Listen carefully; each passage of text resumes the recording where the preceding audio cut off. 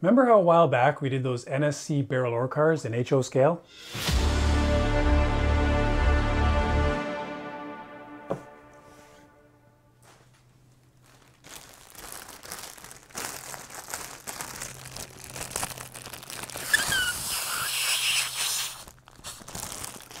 Well, now we're doing them in N scale, yo.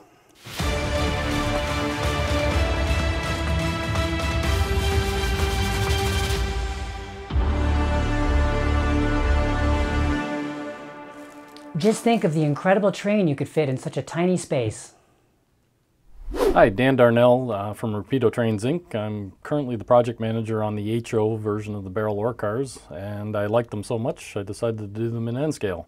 These cars were in captive service from the Dane mines in northern Ontario to Dofasco Steel in Hamilton, Ontario, carrying iron ore pellets.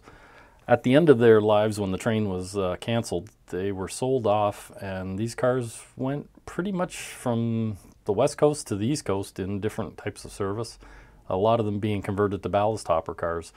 I know there's some on the BNSF painted all black, and some of them went to the east coast to be used in cement service. CN also rebuilt a bunch of them for cement service in Western Canada. So in N we have the two versions, the long barrel and the short barrel car. We have a full die-cast metal frame underneath the car. You can see the level of detail that's in there. We have separate brake rods, brake pipes, door activating arms. Comes with our knuckle-style coupler, metal wheel sets, see-through walkways on the ends. We have the rubber tires up on the top for the opening of the doors. Our doors don't open in N scale, didn't in HO either. Almost a direct copy of the HO car as far as level of detail, a few cast on grab irons just because of the size. All the detail of HO scale in 1/8 of the volume. We have the short barrel ore car in the CN Mineral Brown. We have the rebuilt CN scale test car, the Ontario Northland Progressive scheme.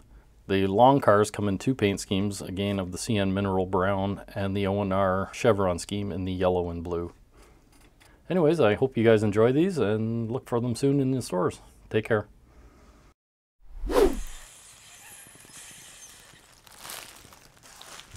The world is running out of helium, and this is what we do with it.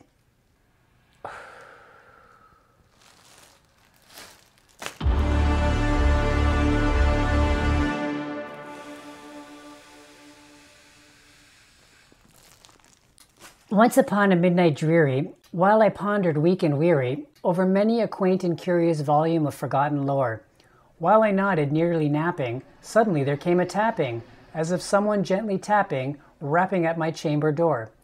"'Tis some visitor," I muttered, tapping at my chamber door. "Only this and nothing more."